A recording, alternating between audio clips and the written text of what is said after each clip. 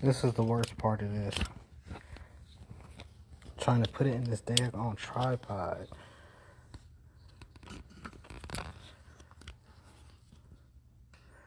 Okay, I got it the way I want it. Alexis, is this getting the whole behind the scenes? You got it. It's fine, I got it. Remember, you gotta press this red button. It does turn, look. It just says it's not live. It is live. You're live.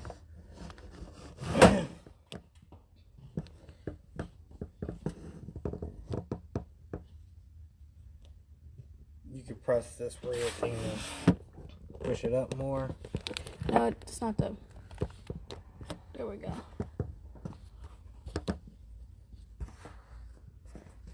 Just cool, right there.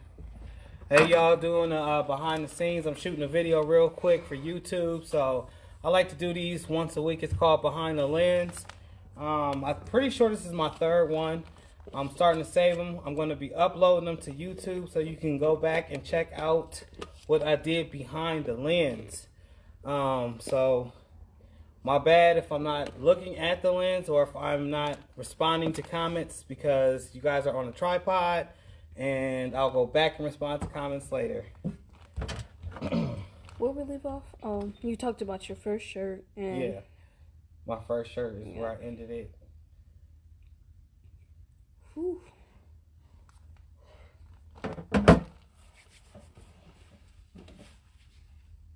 It's cold and it ain't no joke. Yeah. So we're gonna go right here with it. Okay. So 3. I'm gonna show this and then you. Okay. 3, 2, 1. So throughout my t-shirt career so far, when I was trying to figure out exactly what it was that I was going to be customizing and how to brand, I started to do like series. So the first series that I had done, I believe, was just the grizzly bear itself. And I had put like different color eyes in the grizzly bear logo and different outlines to try to make it look a little bit better. The very first series, the name of it was G-Fit Relax, which it did okay. There was a lot of trial and error. I didn't have a lot of plans, and from night to night, I really just tried to make the best of it. But this was from the Top Ramen series, and I believe this was series 4 or 5. If you have my Facebook, or if you're connected to my Facebook, you can go through and see when I dropped this originally. It had to have been like February 2019, somewhere around that time. But the glitter, it upheld. That glitter that I used was a rainbow glitter, and that was Caesar. The white was the white Caesar Easy Weed. And yeah, it upheld pretty well. Actually, the shirt looks way worse than the vinyl. The shirt looked like it had been through war. So yeah, that was like my very first series that I dropped out and actually made profit from. Now, some of the series that I dropped, it was just pure instinct. I had an idea. I went to the computer. I jumped to the design. Then I threw it on a shirt and didn't go nowhere. Pretty much was a waste of material.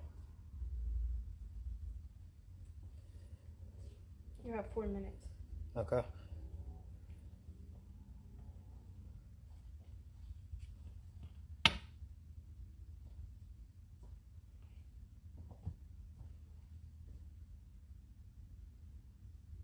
Let me see. I think I have the relaxed shirt at home. The Grizzly Fit Relax. This Yeah. is the Grizzly Fit Relax, so this is what we're going to jump to next. I think I have the purple one. The red one with the black and purple. Yep. Like this. Yeah. Yeah, I think I have that. It's pretty slick. Yeah. That was this is a nightmare. This final, when I get to that and talk about it, that is a nightmare. I remember you saying that. Oh my gosh. Yeah. All Okay. right. 3, 2, 1. So this was the actual Relax series. So there was a Relax, there was a Top Ramen, there was Legends, there was Gangsters, the movies, which was classic movies like Boys in the Hood, Menace to Society. And the seventh one was actually G Fit Kids, Grizzly Fit Kids. But here is a year ago to the day this was done, and this was in the Relax series. This is also Caesar Easy Weed, the black onto the white. And the mixed pattern was something that I had got from either Amazon or Walmart. But it was an off brand. It wasn't a name brand. It was just something that I could get that was affordable for me at the time. It wasn't R-Key, but it was another one that has a lot of colors where you can get damn near 20 yards for $4. I cussed in there, hopefully ain't. Oh my God. I'm gonna jump to this one. I'm gonna put all the shirts over here till I get to the last one.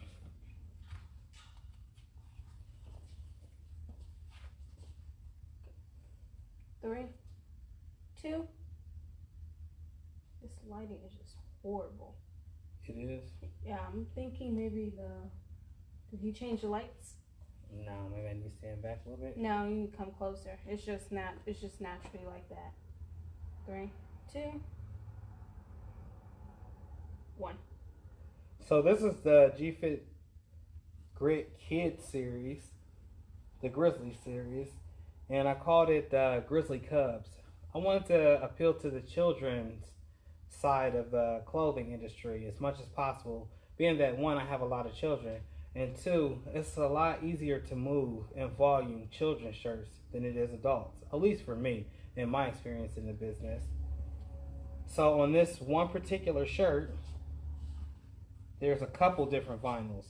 So this right here, this Vegas Gold, that's for the Grizzly, and right here, that's Caesar. The white right here in Fit Kids and behind the actual Grizzly, that's also Caesar. The white lines, everything that's white and gold was Caesar. Now this dark gray right here was Archie, and that's a vinyl that you can get off of Amazon. I don't have too many bad things to say about it. After a year's worth of washing and no cracks, it looks pretty good to me. So, hey, if you can get it for a deal and it turns out to be something that's reliable and lasts a year from now, you might want to stick with it. The Galaxy, however, that was a sample from another vinyl company. And I'm not too sure as to where it came from, but I know it was an off-brand on Amazon. So essentially, I went through several different types of vinyl to get to the vinyl that I like or that I use on a normal basis. And it was trial and error, like I said. A lot of times, you would wash clothes, or I would wash clothes, and pick up the garment, and the actual vinyl would be in the bottom of the washing machine. That's a no-no, especially if you're putting your name behind it. So you want to go through the trial and error stage before you actually promote and stand up upon that product. I don't know what's wrong with this lighting. I don't know what it is, but it's horrible. Let me see. It looks like muffled, like there's something on top of my camera. I don't like it. I don't worry about it. I know, but like, look at that. Like, that's fine. then it like blurred out your face for a minute. It's still good with it. Let's roll with it. You're at 7 minutes. Okay. So we'll talk about this shirt. I kind of don't want to talk about it, but I'm going to have to, because it's had a generic brand of vinyl on it, and I want to show what the peeling looks like after a year. So I'm going to show the front and the back. 3, 2, 1.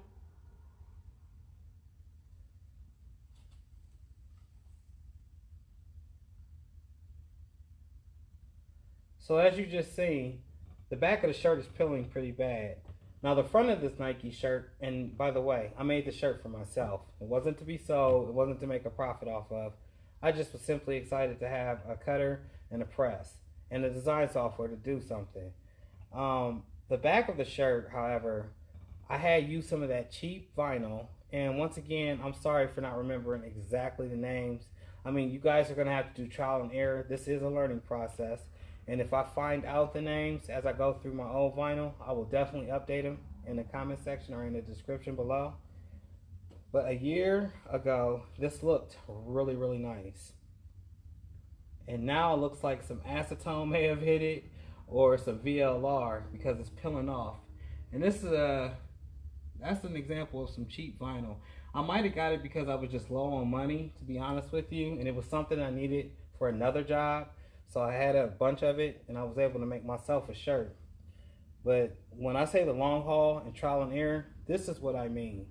You have to make sure that the quality that you're selling to your customer is premium, especially if you want them to be return customers for family reunions, maybe funerals, for birthdays, things that happen every year. 9 minutes and 11 seconds. Okay.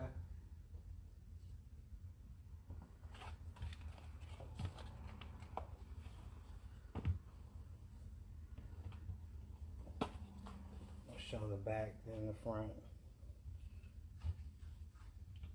3, 2, 1.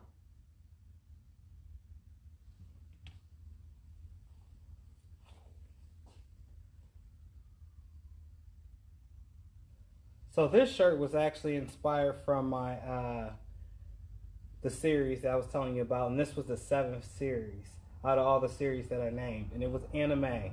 So I did a drawing of Dragon Ball Z, I did a drawing of Geno One Man Punch, I did U and A. I'm not too sure on that. The younger generation would know what I'm talking about, but I have no idea.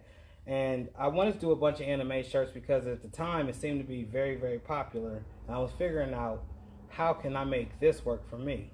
At the same time that I had made this series, I was watching some videos from Stan Banks. And one of the things that kept drilling in my brain was niches bring riches. And I thought, anime, this is going to be gold. This is my $1 million. I'm about to make it up out of here, y'all. That's how I really felt when I was doing these shirts, or these series, so to speak. But it kind of didn't work out that way. I am blessed because I am moving up and there is growth in my business, but consistency is the key. Remember, you're going to make mistakes. That's what you do after you make those mistakes. Do you sit down, crawl, quit, say you're done with it, or do you continue to strive to be the best that you can be? Don't ever give up on your dreams. Make sure that you go with, or you go for what you're trying to get. Ultimately, make sure that it is something that you want to do for the rest of your life. It might not feel like work if you are doing it.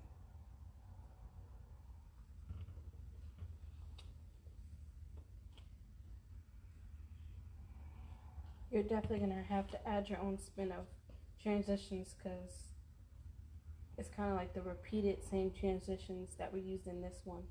Okay. Because we keep going through all of them. Gotcha. So you're definitely going to have to add. Okay, I got some. Extra.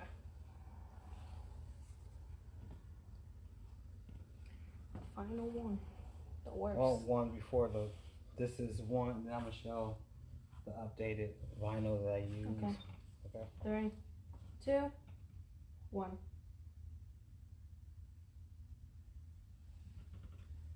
We'll do a back shot.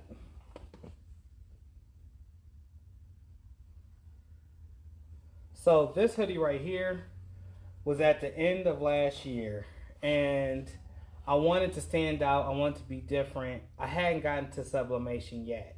This is right before the sublimation curve and me seeing several thousand, sort of like several million posts on sublimation. This sweatshirt initially took me a week to make. The reason it took a week is because I was still Ubering, I was still door dashing while trying to nurture this business, and I would just come home every night and apply a different color to the sweatshirt to make it stand out. Now, the pros and cons to this sweatshirt, one big con is this was a cheap sweatshirt. This wasn't a premium sweatshirt. So that alone was defeating in itself. Coupled by the fact that I used inexpensive vinyl to expensive vinyl all on one shirt, or sweatshirt I should say. The best thing I can tell you, especially when you're brand new to this market, is go whatever you can afford. Go with whatever you can afford. You may not be able to buy the most expensive, fanciest, diamond encrusted machine there is out there, or vinyl, but at least get up and start. I heard that positive message also through Stan Banks, and that got me up and off my and up start. 12 minutes. Ooh. Okay, we still on this sweatshirt. I want to look for one bad spot. I think this is the best spot. The cotton balls, yeah. That's the cheapness. That's the generic. Plus the way we was washing it, hoary black. All right, so we're gonna go from this pink grizzly. I'm gonna talk about that because this is obviously the cheapest vinyl that's on here. Is this pink? And I think this gold was the same place, but then ECONOTRANSFERS was right here. This is when I first got the camouflage. So I'm gonna talk about them three, then we're gonna talk about the new shirt and wrap this video up. Okay. 3, 2, 1. So I told you guys there was some inexpensive vinyl, which this grizzly right here, this was the cheapest stuff. To be honest with you, it's got like a plastic feel to it. It did uphold on the actual sweatshirt for a year, so I ain't mad at that. But the actual fact that it's like thick, bulky, and it feels plasticky, I don't like that. The second one I would like to talk to you guys about is these two blues right here. These are in the medium range of inexpensive to expensive. And yeah, they upheld, but I still didn't like the shininess that this blue one gave off. And this matte was perfect. To a more supreme actual vinyl, which is this gray grizzly right here.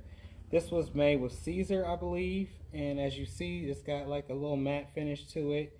The feel is really nice. And to the big grizzly itself, this was that cheap black shiny vinyl you could get like 100 yards for $12. And the back was actually Caesar Easy Weed, and I pressed over it, so it was a learning curve for me. I actually did too many layers on this, and the layers behind actually came through on the sweatshirt. 13 minutes. All right. I hope this behind the lens is entertaining to y'all. I haven't looked at it over there. I don't know what y'all commented, but what up, squad? It's actually what time is it? 7:55. Yeah, 7:55 on a Tuesday night, Wednesday night. Wednesday. On a Wednesday night, yeah. See, I be going so hard sometimes, y'all. Days turning to nights, nights turning to days, but it's all out of growing and trying to be the best version of myself I can be for my children. So let's end this real quick. 3, 2, 1. Hey, yo, that's dope, ain't it? That's the G-Fit Grip with me. T-Gang in the building, what up? No, I haven't had this for a year, and you guys were there when I made this shirt, or something similar to it. But I just wanted to talk about this and the difference between this and the other shirts that I showed in the previous clips. The feel of this is almost no feel. If you ever had a sublimation shirt and you rub your hands in between the two layers, you don't feel anything. That's almost the feeling that you get from this. It's very nice. It's breathable. It moves with the shirt. I haven't had much issues with cracking, but I haven't had it for a whole year either. So I can't make an honest decision or determination, or what I could say a comparison, until this time next year. But right now, this is a front runner for me, and it's from ECONOTRANSFERS, the white. The gold is also from ECONOTRANSFERS. And it's just like the feel. I can't describe it on lens, but there's a difference between the feels and the vinyls, from the cheapest to the most expensive.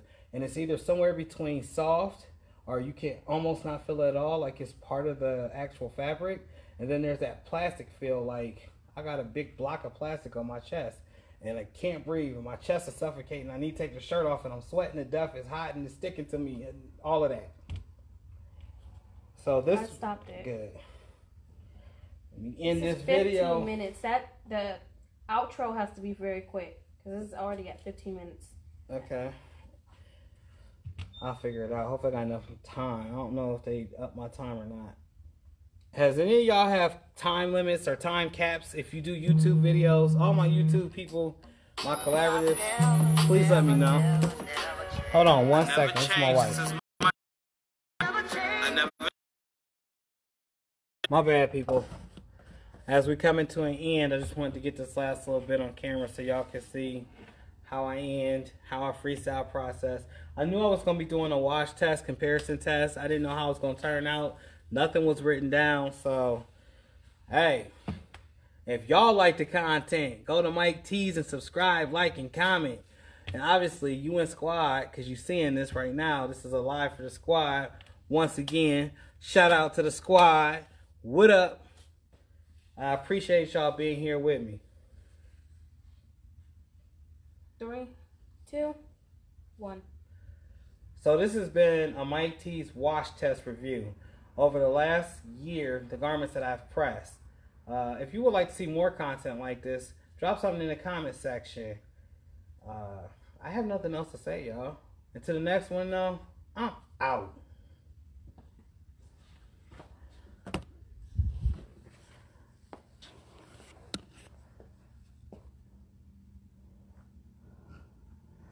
All right, y'all. I see some folks came in, some went on out. This is an end to my live behind the scenes. I will be having this posted to my YouTube in case you missed it. But did y'all see that? Then I messed around and matched them with the pants. Oh my gosh. Then if you want to be extra, just go ahead and get the Grizzly by Nature shirt. So there you go, a whole little set. Just need the socks to match.